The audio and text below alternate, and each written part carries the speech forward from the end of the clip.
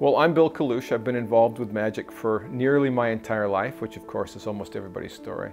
And I started this library about 10 years ago. And what I wanted was a place where anybody could come and do research and have access to the real deep materials in the magic world, including building what I think is the largest magic database in the world of over 1.5 million pages of scanned magic material.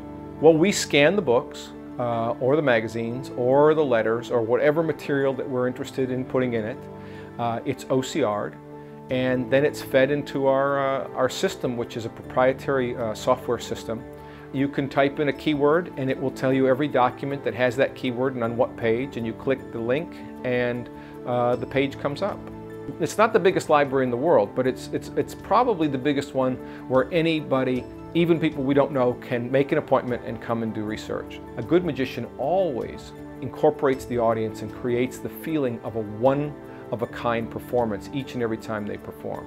Considering what your audience thinks is to me, it's a critical part of being a great magician. I kind of think of magic as a gigantic fruit tree, maybe a big apple tree, with lots of different branches. But in this case, every single branch would have a different kind of fruit or a different kind of apple on it. We're not all interested in all aspects of magic. You might be interested in gospel magic, and I might not be, but we're still both interested in magic. I might be interested in very early magic books that have mathematical magic effects buried away and hidden, where somebody else would have no interest in that. All of these branches are what create our intensely diversified community.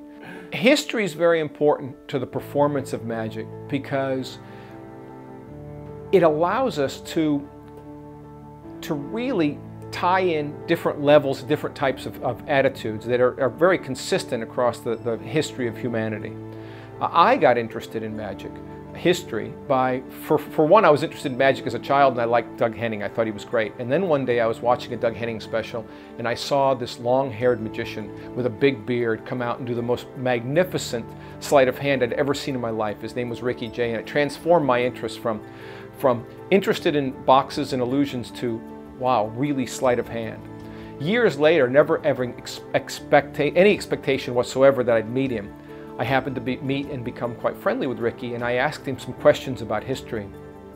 And he very honestly said, well, those are great questions, but we don't really have answers. Those aren't questions other people have asked and written about, so you'll have to do that research yourself. And it kind of set me on this trajectory of doing research.